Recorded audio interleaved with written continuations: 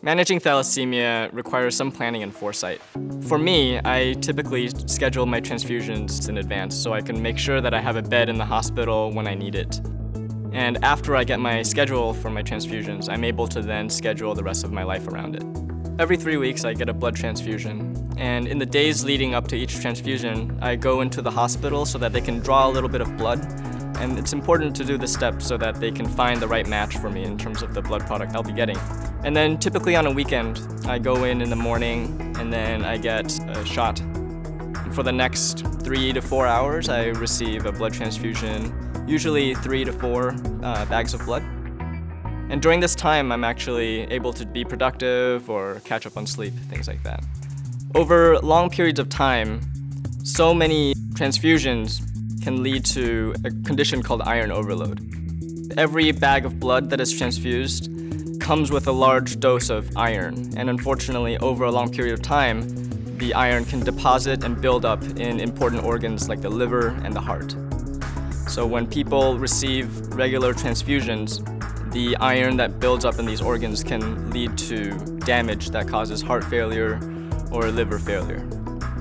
Anybody who is regularly transfused needs to be chelated so that they don't suffer from the complications of iron overload.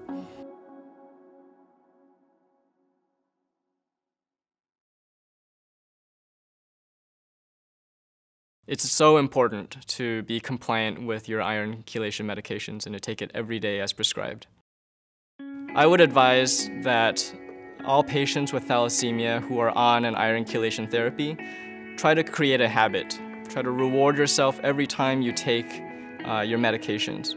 For me, I take it close to bedtime, right before bedtime, every single night, right before I brush my teeth. And by associating taking this medication with brushing my teeth, I can make sure never to forget it. And when I was in the process of building this habit, I also rewarded myself with a little snack right after taking my medication as well. And that helped me to get into this habit of taking my medications every single night.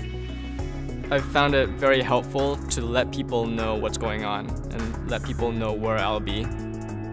I have had conversations with my teachers, my professors, and my friends far in advance just to let them know that transfusions are a regular part of my life and is something that I may need to skip class for or skip social events for. And I think that that's been very helpful for me. Over time, I've come to consider the people in the hospital, the staff, and the nurses like my second family. I see them so often that I've become quite close with them.